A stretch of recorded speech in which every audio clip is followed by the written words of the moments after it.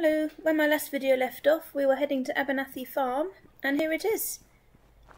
So Abernathy farm basically gives you one shack but a massive building area. So I've planted lots and lots of trees, added a few more buildings, added a toilet, how nice. The original shack I decided probably wasn't suitable for human habitation, so I've turned it into a sort of storage room for farming equipment and guns.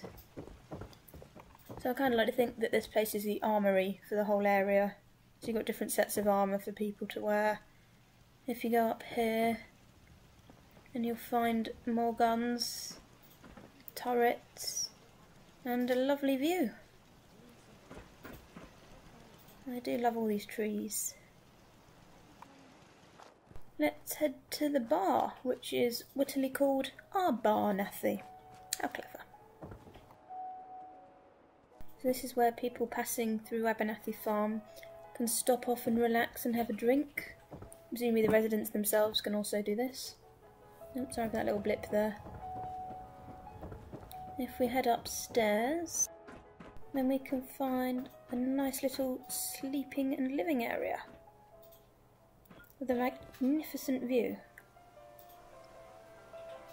If you look out here, you can just about make out the rad stags in the distance.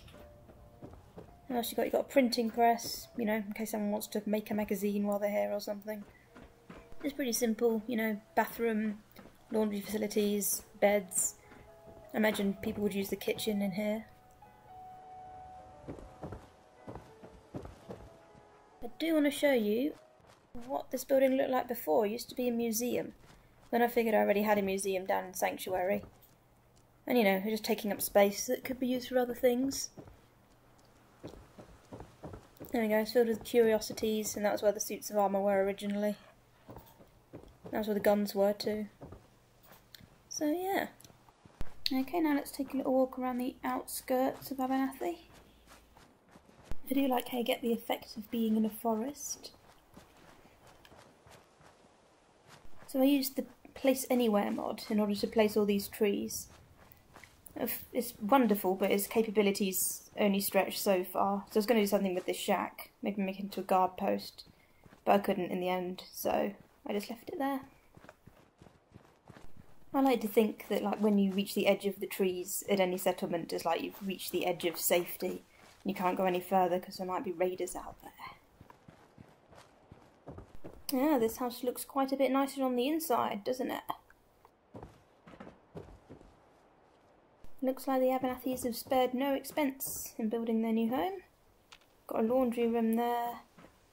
We go up here and you reach a lovely spacious landing. Room number 1.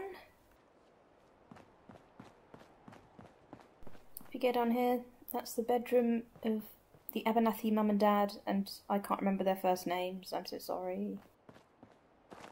And if you go down here, you'll find the bedroom of Lucy, and that photo that's from the Photos of Remembrance mod. I don't know who it's actually of, but I like to think that that's of Mary. Poor dead Mary.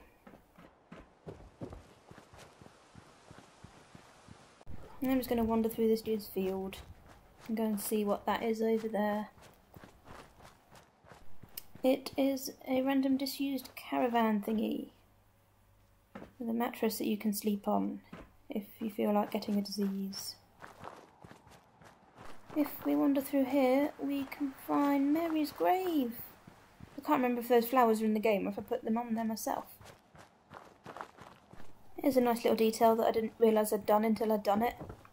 If you go into Lucy's room, you can just about make out Mary's grave from her window. That's kind of sweet. Mist has descended on Abernathy farm. Right, I think you've seen all you need to see of Abernathy farm. So now, if we keep walking in this direction, we should come to Starlight Drive-In. So stay tuned, that will be my next video.